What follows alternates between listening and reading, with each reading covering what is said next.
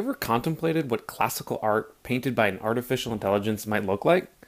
In this episode, I talk with Richard Allen Herbert, who was inspired by Alec Radford's work in deep convolutional generative adversarial networks. You can also think of this as a deep convolutional GAN. In Alec's work, they focused on generative images of bedrooms, faces, and album art. The work is truly inspiring, and Richard takes us through his own journey and advances with his own model built around classical artwork. Let's hop in the show.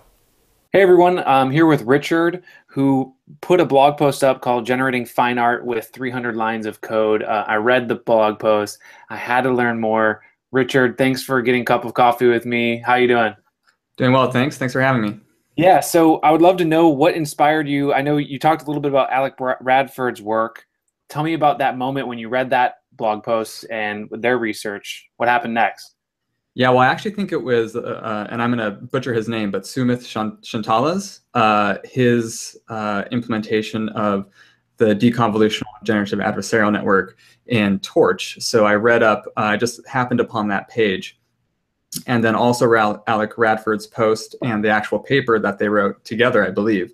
And you go there, and the first thing it says is that all the images on this website are generated by an algorithm or generated by the model. And what you see are totally convincing looking bedrooms, anime faces, album covers, and it's just kind of mind blowing. So yeah, I mean, anyone who's interested in, I think, machine learning and any kind of generative generative models is going to be pretty excited when they see stuff that looks like it could have been taken by a camera or could have been drawn by a human artist. Yeah, let me actually. I'm gonna share my screen and pull it up here. Great. Yeah. Are you able to see my screen? Yeah. So this is the work that you're talking about, right? Exactly. Yeah, and it is fascinating. So I mean, I was taking a look at this before we hopped on, and they talked a little bit about the kind of the progression that this stuff. And when I actually originally saw your work, I was like, oh, okay, there's some cool photos of some bedrooms and some paintings, and yeah. So how do you kind of see this work? Like, what are we looking at from your eyes? Well, I mean, if I didn't know better, if I was just glancing at this, I wouldn't think twice. It would look like some photos pulled from real estate websites or something like that. This one in the linear space is, I think, the part that blew my mind the most, because it's effectively walking through, just a distribution, a statistical distribution, is just walking through a probability space, and it's generating what is a consistent. You're getting a peek inside what is actually this real space, and it is linear. It's consistent through time. You can see windows appear and disappear in a way that makes sense spatially and almost temporally. So yeah, I mean, just from a person who never seen something like this before, who is just getting into this, this to me is like the future, right? Yeah, absolutely. In terms of generative unsupervised learning, which is some of the most exciting stuff in machine learning at the moment. So when you read this, I think this was like a month or two ago, right? It wasn't that all that long ago, or how long ago was it? I don't know for sure, but yeah, it's a matter of months, Okay. less than half a year. And so, what do you do? Like, are you a programmer by trade? Like, what's your kind of hobby or your career? Yeah, so I am trying to be a programmer by trade. I'm a student right now. I started programming a little less than 2 years ago. Kind of made a shift from trying to be a filmmaker into a totally different career path after I realized that wasn't going to work out. So I started into programming, mostly just in web development. But even before I'd started programming, I had been interested in artificial intelligence and machine learning, and had just been too daunted and scared of all the prerequisites, and you think you can't get into it because you're not smart enough. And slowly over time, I learned a little bit about neural networks. I went from a simple perceptron to simple stochastic gradient descent. Then I started playing around with recurrent networks, and then just in passing, had a friend who wanted just some quick recaps and models with convolutional neural networks. And you go down that wormhole and eventually end up in this type of stuff. That's awesome. It's really interesting because my audience, at least the intention is for programmers, and I work at a startup, and we lead a small engineering team, and so I think that feeling that you're talking about of going from seeing some of this cool work into actually working on it, I think is a little bit more easy to kind of get in than people think, especially people with technical competence. Is that's been your journey a little bit? Oh yeah, absolutely. When you think of how hard this must have been 20 years ago, and how easy the open source libraries like Torch and TensorFlow, Theano, the wrappers like Keras, Cafe. I mean, there's so many that you have to stop naming them, right? Um, and you need to understand the concepts to be able to get into them too deeply if you want to debug and if you want to build new models. But you don't have to do you don't have to do long derivatives by hand anymore just to get things to run. You don't have to actually come up with LSTMs from scratch or recurrent neural networks from scratch or code your own convolutional math. And I think that means that if you have a little bit of patience, a little bit of determination, and are willing to kind of grasp some of the global concepts, then you can be doing some pretty advanced stuff just on your home computer and not that much time. Yeah. So take us back. So you saw the work online, and you said, "Okay, I'm going to try this out." Is that kind of the next Yeah, step? You talk to a yeah. friend. Like, what happens next when you see the work? I mean, I sort of talk at people that I know about this stuff, but no one that I know actually knows anything about this stuff. So I just kind of talk to them as if they knew, and then they say, "Oh, thanks," and then it doesn't go anywhere other than that. But yeah, I mean, something like that you just get really excited about. So I spent some time trying to figure out what I wanted to do, and I knew I wanted to do something else other than the examples that had been seen. So Terrence Broad, I believe, kind of made a little bit of a wave when he posted auto-encoding Blade Runner on Medium. And he used a TensorFlow implementation of DCGAN and added a variational autoencoder on top. And I was really interested in variational autoencoders as well. Anything that was generative, I was pretty interested in. And I knew that there were some people who had combined these two models. So that's what I knew I wanted to do, is I wanted to figure out how to do that. Do it in Torch because I had just started out in that. I really liked the language. I really liked the iTorch interactive coding environment. So that's kind of where I went. I started just by trying Blade Runner, and which is kind of cool. And I got some very, very small pictures that looked interesting. And then adding the variational autoencoder on top ended up being the most challenging part because there weren't a whole lot of Torch implementations of that. And going from kind of a linear variational autoencoder to a convolutional one proved to be a good, exorcism by fire into Yeah, interesting. into this stuff. You so you kind of mentioned this variational autoencoder. Like, what was the inception to want when you saw their work and then thought, "Oh, aha, I want to do this." Like, how did you know that you wanted to merge those two concepts together? Were you inspired, or what was that? Like, did you have a strategy, or? I'm pretty sure that I read a Torch blog post on the actual Torch website that had generated faces, and they had mentioned adding a variational autoencoder on top. And so I had read about variational autoencoders and thought they were fascinating. And so Can you take a moment to explain what that means, at least the way that you understand it? Yeah, I can try. I am a math major, but I'm not that far yet, so I'll do Fair my enough. best. But effectively, what a variational autoencoder does is it allows you to take. It kind of works like a regular autoencoder. So an autoencoder can be linear, it can be convolutional, it can even be recurrent. What it does is it takes an input of some kind, it reduces it down to a smaller compressed state, and then it re-encodes it back to the original state. So it can do anything. That's kind of why it's called an autoencoder. It's not specific to any type of data or file format. It just has to be a matrix or a vector, or any kind of numbers. Right. What a variational autoencoder does is allows you to kind of take the hidden state and generate samples from it. If you try and generate samples from a regular hidden state, it's going to be very, very difficult. And the previous solutions have been something like, Markov chain Monte Carlo, some very, very difficult integral stuff. What variational autoencoders allow you to do is basically to turn that hidden state and by gradient descent, make it fit into a distribution of your choice, which is typically the Gaussian, the isotropic Gaussian distribution. So that means that if you want to sample from the latent space, all you have to do is pass a vector or matrix of uniform samples.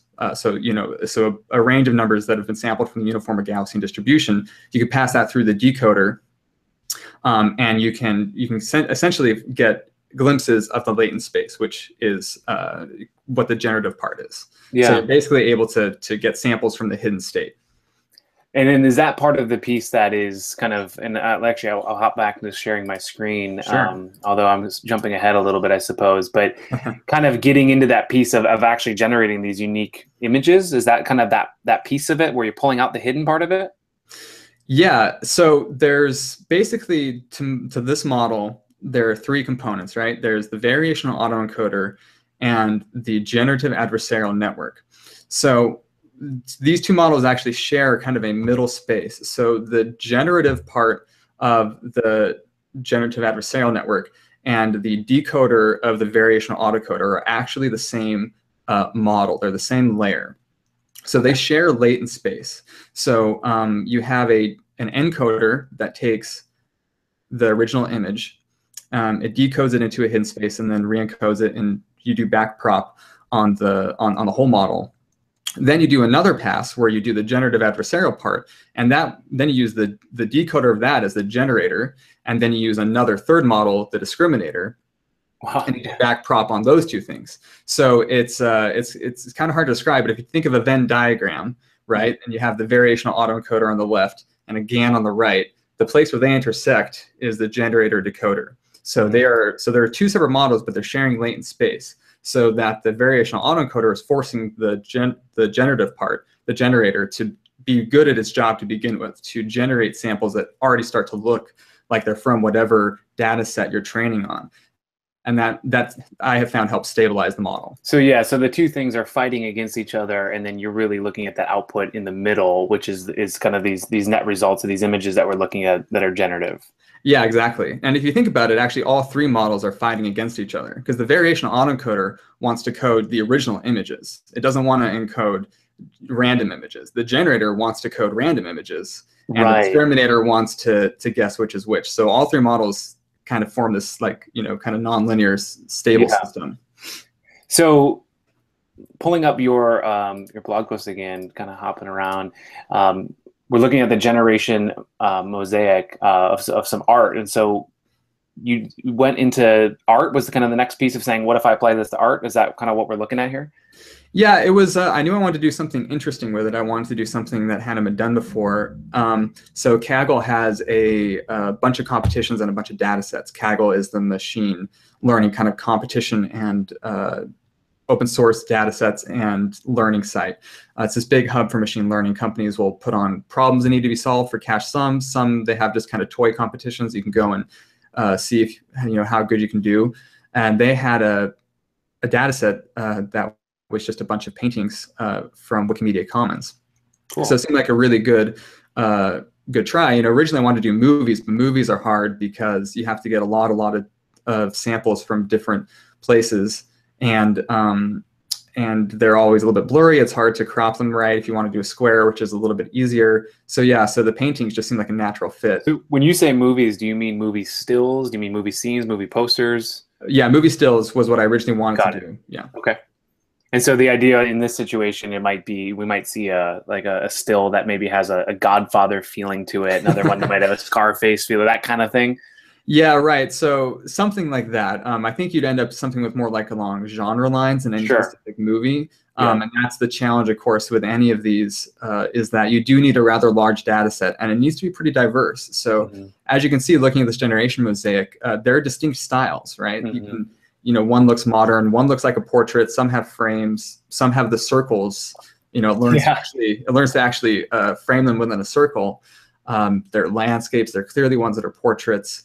And this is only possible because there are 70,000 unique paintings. So that's a unique data set that definitely is just screaming to be used in this type of model. So when you first started playing around with the model and the data, how, like what I'm looking at here, how fully baked is this? Meaning, is this like the 10th iteration of you playing with a ton of different parameters? Is this like kind of close to the first pass?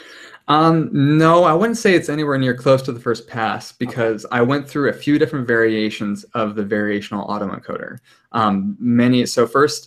So there aren't that many examples of the variational autoencoder in Torch. There are a few more in TensorFlow, but none of them are beginner friendly. And at this point, I was still pretty beginner. I still am, but because of this stuff, I feel a little bit less so.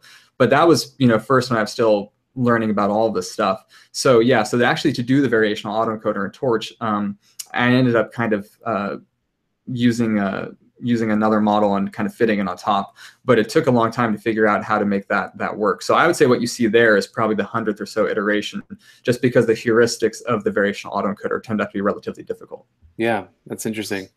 How much time does something like that take? To train or to model in the Not first to do that. place? So I mean, like the actual, yeah, not the training part of it. The more of you kind of sitting down and kind of modeling it from your perspective.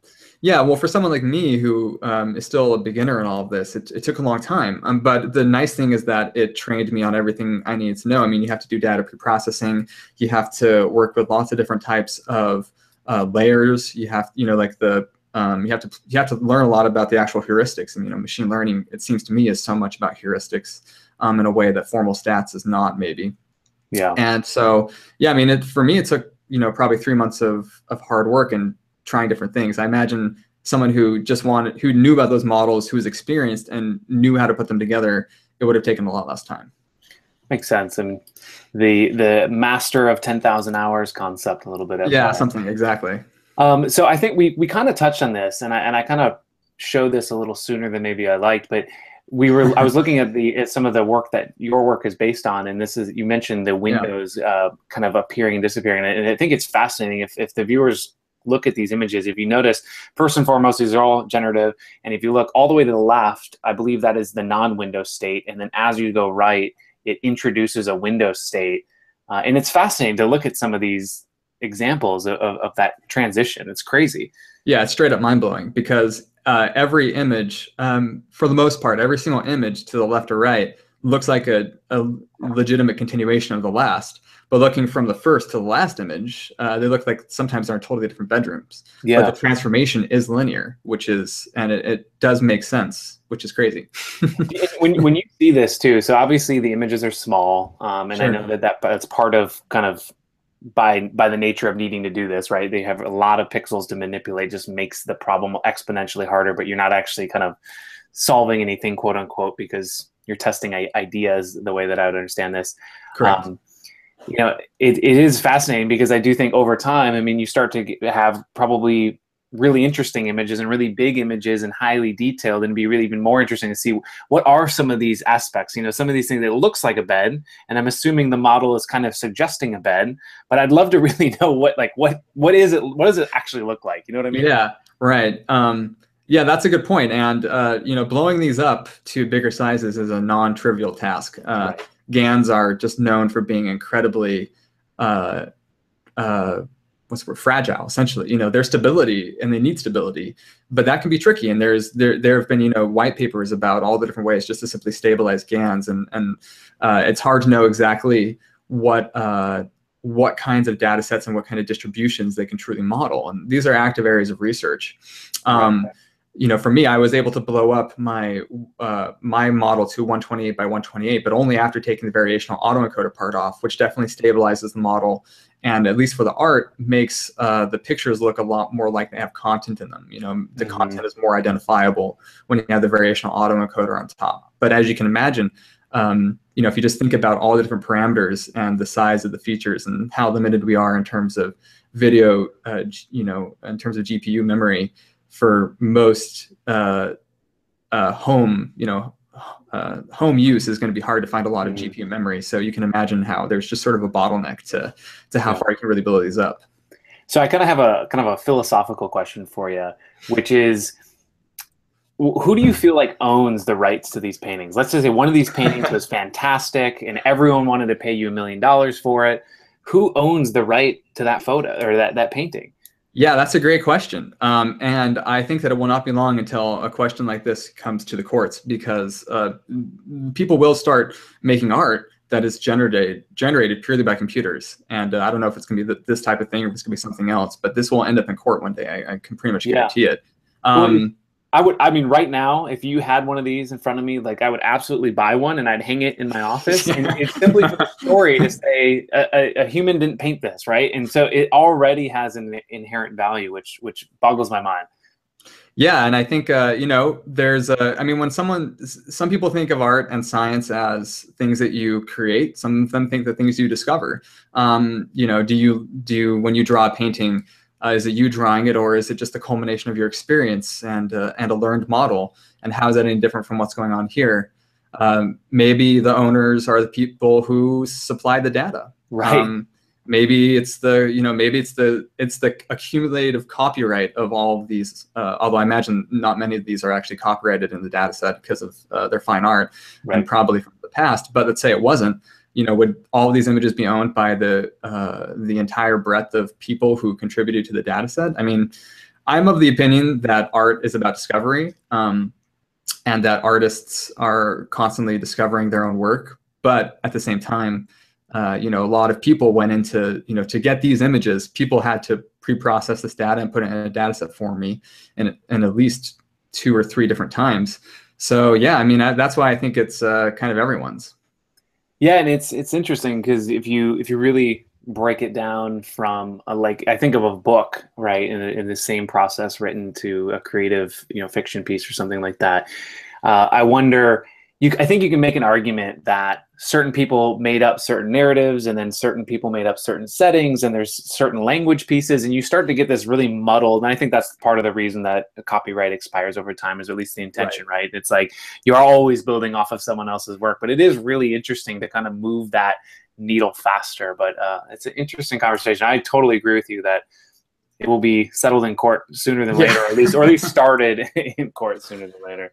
Well, there's already, I think, been a ruling. I actually don't remember what the ruling was, but the selfie that the chimp took, or is maybe an orangutan, but I think it was a chimp took a selfie of himself, and it was a question of who owned that photo, and that actually did go to court. I don't remember what the ruling was, but I thought the ruling was that it went to the photographer, although it might have went to the monkey. Oh, well, okay. You know what? I don't know, and I feel bad speculating, but yeah. Yeah, well, the fact that it went to court at all probably ends up going to the photographer, but the fact that it went to court at all shows that there's no clear consensus on that type of question.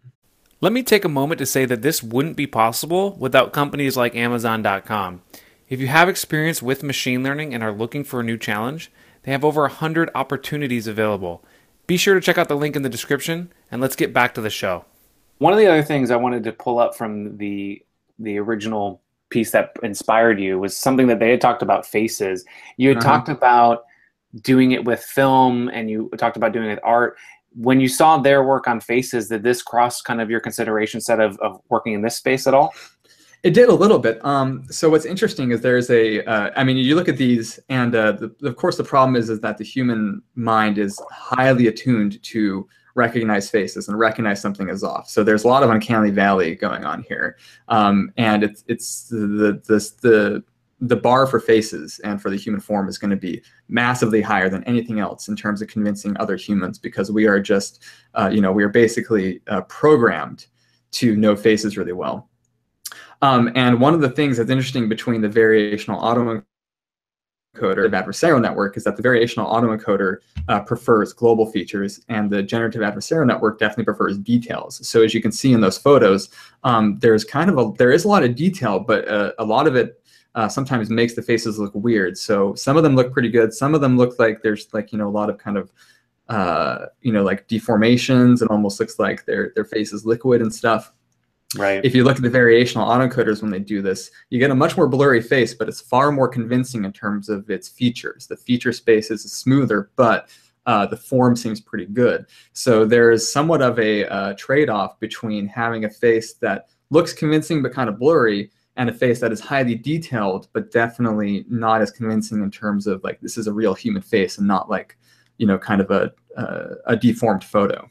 Yeah, and you talk about the human mind's ability to spot these little things, and they talk about symmetry in the face as being some underlying part of beauty, and so our eye is highly tuned to find that, and you do notice that when you're kind of perusing these images where there's like an eye floating, or a cheek kind of squished, or cross-eyed effect. It's very quick to notice, but it is pretty interesting. Right. It's very, very interesting. And but yeah, with the faces, these are probably, this is state of the art stuff. And if this was anything other than a human face, we probably wouldn't notice a difference. Right. And the only reason we do is just because we're programmed to know faces in and out. It is interesting to kind of test my mind with my eye here, looking at the sunglass one, because it's blocking the eyes, and so all of a sudden, I think those images immediately jump out to me as being far more realistic, and I think it's because I can't judge a really component part, which it would be the eyes in this situation. Yeah, So I that find makes that total fascinating. sense. That yeah, the eyes are a big part of it. When you can hide one aspect of it, it's going to change the whole global space in your mind. Absolutely. And yeah, the rotating faces I thought was interesting. But the one thing I did want to get to, and you mentioned it briefly, was kind of the album covers. Hmm. And it's really cool. So obviously we saw the kind of the bedroom stuff. We saw your work with the art. And it's interesting when you first glance at these, my mind, I can feel it trying to be like, oh, I recognize that album cover. And Yeah. it's like, wait a second, no, this is nothing I've ever seen. But it's crazy. It's sellable. It's Oh awesome. yeah. Yeah, I mean if you could if these authors or anyone could blow these up to to printable sizes, then you'd have a whole market on your hands, What's really interesting about these is that if you look pretty closely, I've been staring at these and my own stuff, I mean, for months. So, but what's interesting is that the model definitely, even with totally different data sets, does seem to favor certain kinds of features. If you look in the middle, there's kind of that almost purely purple one with just some kind of swirls in it.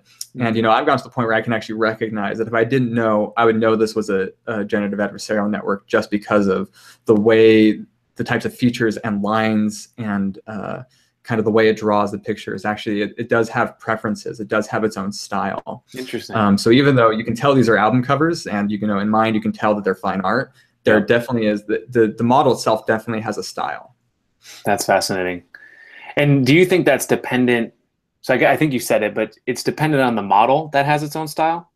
Yeah, right. I think this particular model has its own style, and if you look at different models, like a pure variational autoencoder, or like some of the recurrent attentive writers, some of the autoregressive stuff, they all have their own style too.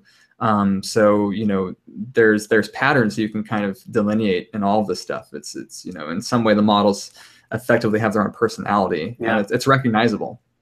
That's fascinating. Yeah, you mean you talk about yourself staring at all these images and being able to go, oh, yep, that's the model. That's feels like a skill set maybe that we'll see in the 2100. It's like I can spot a model a mile away and I can tell you which one and how it got there. Yeah, I mean, when this stuff reaches video generation, which is kind of the next step that I'm going to, and when it gets to the part where it can make convincing video, then we're going to get into the scary part of this, where you're going to find, fake videos popping up, and there are going to be experts who are going to be able to have to go and verify what's a real video, what's not. Yeah, That's going to be a phenomenon for sure. it's funny you say that because I've had family and friends, show me a photo, and I'm decent at Photoshop, and in high school that was something I spent a lot of time just drawing around in, and it's like, yeah, I can spot little artifacts that would suggest an image is Photoshopped much better than the average person, which Right. is the same skill set really, which is fascinating. Yeah, no, absolutely. You just sort of, by doing it yourself and by staring at things for long enough, you just start to recognize the features of various products. And one of Yeah. those, whether it's a Photoshop tool or whether it's something else. But yeah, and that will be an active area of expertise, I'm sure. Oh, that's interesting. I haven't considered that. So, okay, so we talked about a bunch of different stuff. You just mentioned thinking about the film applications. Do you think about any other additional applications of the work that you did that might be applied elsewhere? I mean, we touched on some of it, but Yeah, I think in terms of just generating still frames, I think I don't really know.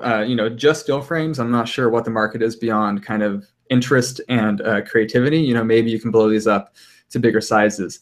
But the fact that this can be done, and done for anything that can be represented as a matrix, can be represented in numbers, means that you could do this for all sorts of stuff. I mean, the things that immediately come to mind are game dev, where if you want to generate, a new 3D model, or you want to be able to generate levels automatically. And as a big game studio, you have tons and tons of data of your previous games.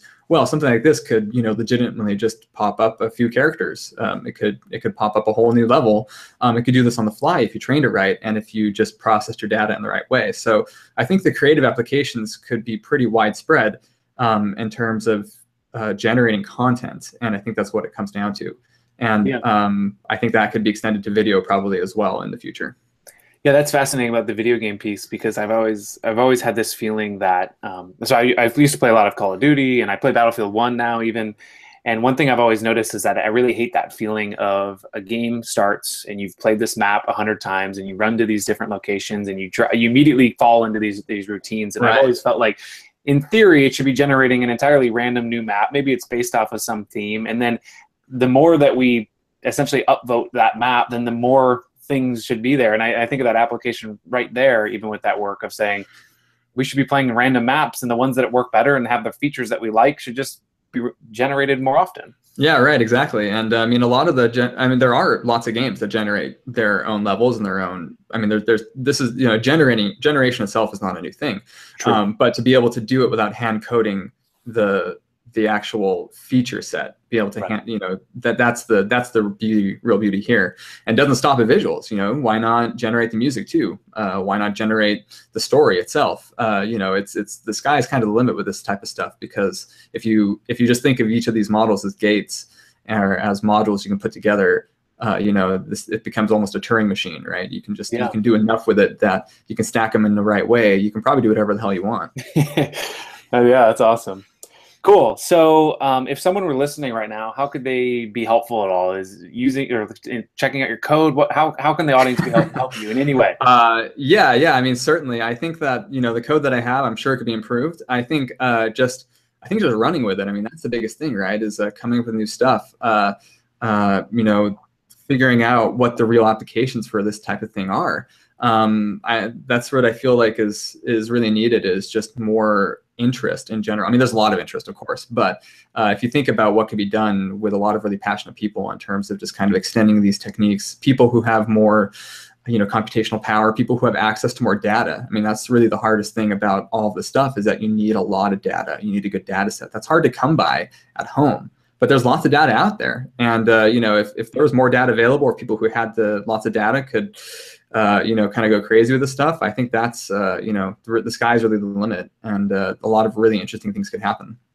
Yeah, that's a great point, and I've mentioned it in my other interviews too. Of just you think of the Facebooks and the Googles and how much data they're acquiring and able to then do even more cool stuff, and the kind of this accelerating returns for them. It's interesting. Yeah, and on that note, and it's hard to know exactly what the state of the art AI and machine learning is, because unlike other fields, a lot of it is behind closed doors because of the squeaky patent law and copyright, and just the fact that a lot of it's behind closed doors. There's a lot of black box to this stuff. The more regular people, the more hobbyists who can get involved and solve a lot of these problems, then the less that it's, the more open source it is, the more general knowledge it is, the less it's kind of held in the hands of the powerful. And I think that's very important too, is that just regular people, because all this stuff is stuff you can do at home. Yeah. The more of us that can get involved and kind of work on it together, then the more distributed that knowledge is, and the less powerful it can be. Yeah, and then Elon Musk, they started OpenAI, and I think that's part of that's even further down the road of kind of being worried about making sure that everyone has access to this. Otherwise, it will be an elite-oriented thing. Yeah, right. And yeah, and obviously that's necessary too. But just because it's so easy to access for regular people and for hobbyists, it's something I think that people don't realize that almost anyone can really do if they want to. You mentioned that you're kind of wanting to switch over professional and that you're learning this stuff. So, I mean, are you looking for a job? Are you finishing up school? Is there anything that could be helpful in that regard? Well, I mean, I do need a job. Anyone wants to give me a job is more than welcome. Yeah. No. So I am in school, and I'm at this point just because I transferred from a different university and went from anthropology and an English major to a computer science and math major. I'm farther in my personal interests and personal hobby endeavors than I am actually in school. So I'm looking to get into the industry. I'm looking to get into the field. Anyone who can help me either with advice or opportunities or just some tips, that would be amazing. And when do you graduate? I probably will graduate sometime summer of next year, or I guess 2018, I should say. Cool. Great. Cool. And another thing I like to do is like a 30-second soapbox, 60 seconds. I don't really care. Anything you want to say to the world? I think I've said most of it already, but I imagine that I will be somewhat of an outlier in that I'm not a PhD candidate, and I'm not yet a professional coder. All that I will say is that about a year ago I had the knowledge of high school algebra or high school pre-calc, and how to write some JavaScript and do some web development. And and now I'm moving on to stuff that's even more complicated than the generative adversarial network in this model. I'm a lot deeper than I even was 3 months ago. So all that I would say, what I would try and stress is that if you have an interest in artificial intelligence, machine learning, even if it's not that, but just something of similar kind of academic rigor, the amount of open source knowledge, the amount of open source libraries and modules, and the amount of just general community and guidance out there is so great that there's really no reason that anyone can't get into this stuff. Anyone really can get into this stuff. It's not something you have to do only for an academic or if you're professional. This type of stuff can be a hobby now. And so all I would say is that if you want to, do it, because if you're just a little bit patient and willing to read a lot of code that doesn't make sense until it does, then you can really do anything. That's where I feel, you're inspiring me, and part of my journey in this podcast is talking to people like you that are a couple steps ahead of me, and it's empowering me to want to learn more. And I know exactly that phrase you just said, where I have 5 courses online that I'm taking, and I've bought all these books, and I'm starting to run into the same concepts enough that I'm like, oh yeah, that's what they're going to talk about here. Here's a pro over there. Oh, I recognize that Python line. And it's interesting. It's starting to slowly click, but it definitely feels like some days I'm way, way, way above my head. I think that if you don't feel that way, then you're doing something wrong. There's this great quote I heard that if you're in a jazz troupe and you're the best player there, you should find a new jazz troupe, right? So if you don't feel like you're in over your head, then you're not taking in anything that's new. So there's nothing better than just a pile of books stacked up next to you, or 10 open tabs with white papers, just wondering how the hell you're going to figure it all out. Yeah. Actually, one other question I'd love to ask is what is your setup? So what did you run this training on, or what kind of hardware do you have? Sure. So that particular model I ran with the 64 by 64 images. I ran on my home computer, which is just an NVIDIA 760, I think. So it's like 2 gigabytes of GPU memory on an Intel i7 processor, Ubuntu. I've moved on to an AWS server for the next step in that, and also for the stuff I'm working on now. But the images you see were generated on a pretty basic gaming computer. Yeah. And you're using Lambda for the AWS stuff, or no? No, I'm just using one of their GPU servers. So it's a 12 gigabytes, just kind of the basic second tier GPU server they just released. But no, it's not Lambda. So I'm running Ubuntu on it, and we're using it from the command line and stuff like that. Cool. Cool. Well, I really appreciate you joining the show. I'm going to put a link to your blog post as well as the GitHub code as well, just if people want to poke around. But I encourage people to check it out and take a look at the work also that inspired you, which you also linked in your blog post, which is super awesome as well. So I really appreciate you joining. Thank you very much. Yeah, no, thank you so much for having me. All right. Take care.